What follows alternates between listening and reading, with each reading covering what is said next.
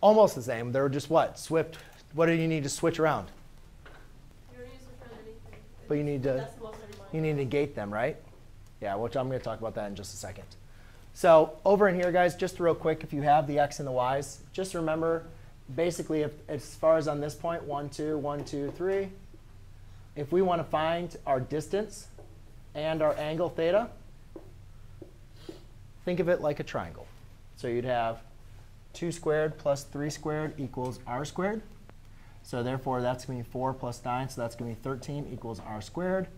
R equals the square root of 13.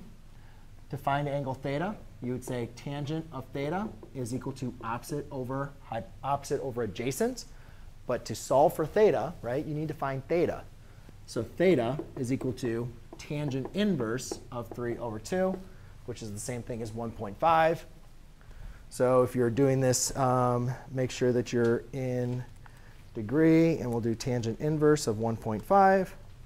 And we get theta equals 56.31 if you're round to the nearest thousandth. So my coordinate point in polar form would be square root of 13, comma, 56.31.